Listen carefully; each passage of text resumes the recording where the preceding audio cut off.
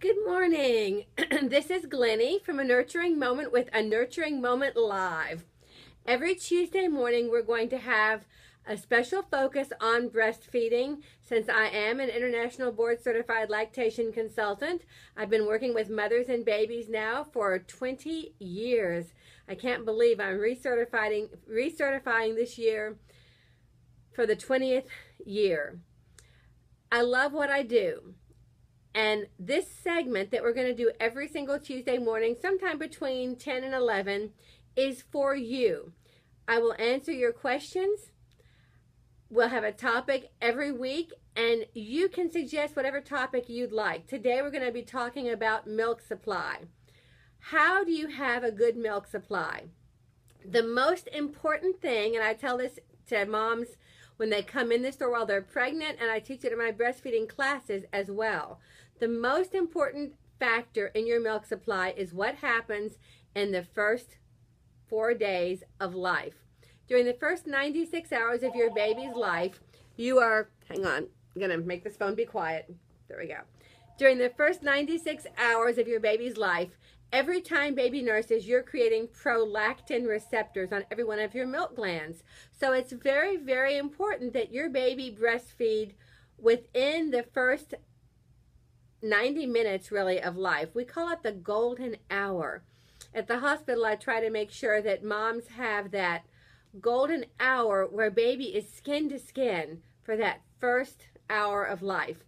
So we want to take advantage of that golden hour and let baby nurse really kind of on his or her own. If you have a non-medicated delivery, you're more likely to have really good success with that golden hour.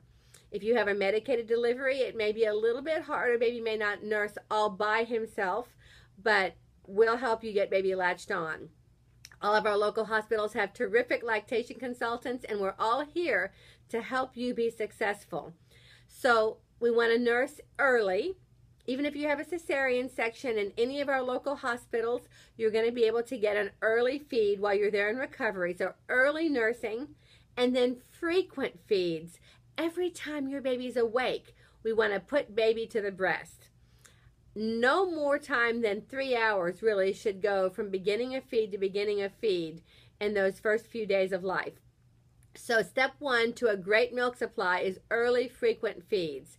Some moms still struggle, and if you are struggling with supply, there are some things that you can do. You want to get about 2,400 calories a day. Good healthy fats. One of my favorite fats, good healthy fats, is avocado. Avocado is full of great long chain fatty acids, so we want to get lots of avocado into your system because that's going to help with your milk supply. Almonds, oatmeal are all good foods to help boost milk supply. Spinach is great. Leafy greens are great. You can find a whole list of good, healthy foods to boost your milk supply.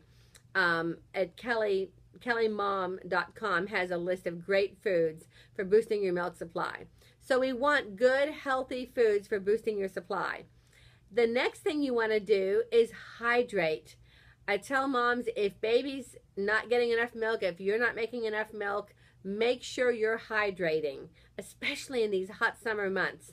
You want your weight plus baby's weight divided by 2 is about how many ounces of water you need every single day.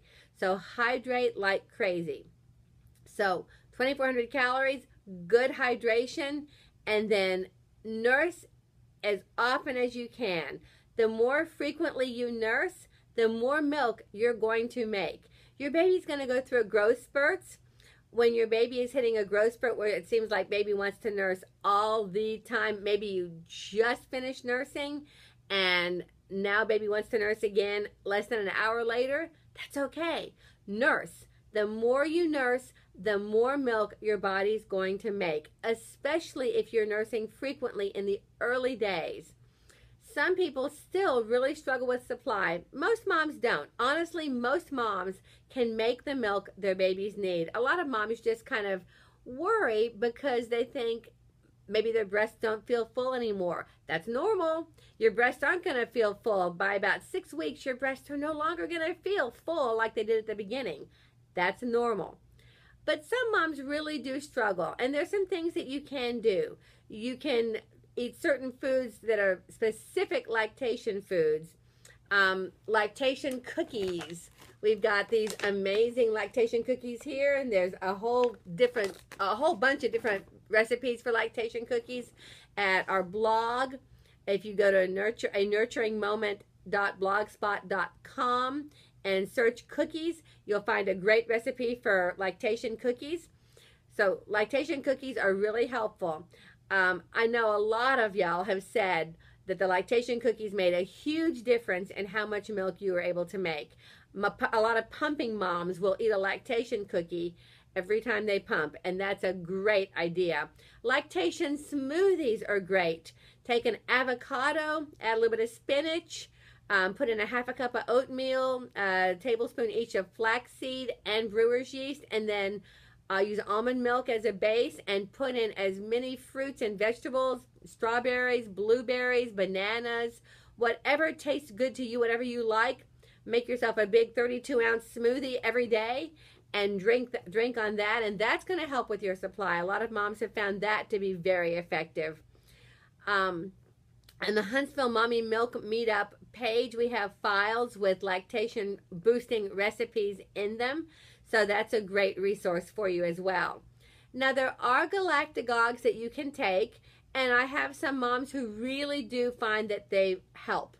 For mothers with polycystic ovarian syndrome, you're going to have some trouble making enough milk, potentially. Not necessarily, but it is a possibility. If you have polycystic ovarian syndrome, I recommend doing a combination of 2 herbs, and I'm looking for the ones that I want for you right here. I recommend that you use More Milk Special Blend. It's got goat's rue, fenugreek, blessed thistle, nettle, and fennel, and it's very helpful. And I combine it with malunggay. Malunggay is one of my favorite go-to galactagogues. Malunggay is a plant from the Philippines, very popular. If you were born or you had a baby in the Philippines, your mother or mother-in-law would make you malunggay stew, and you would eat that, and you would make a ton of milk. So malunggay is a really great galactagogue. Let's say that you're on your 2nd or 3rd baby and you've really had some issues with making enough milk with a previous child. I recommend taking malunggay. This is the Galacta version. The plant name is Moringa oleifera. I recommend starting this 10 days prior to your due date. You take it 2 or 3 capsules 3 times a day, starting 10 days prior to your due date, and you continue taking it after baby is born. I've seen it again and again where that helps a mother who didn't make enough milk previously make plenty of milk for subsequent babies. More Milk Plus is very similar to More Milk Special Blend. It doesn't have the goat's rue, but it's a great galactagogue for moms who are just struggling a little bit with supply. Another one of my favorites here is this. This is Mothering Herbs Herbal Tea Mix.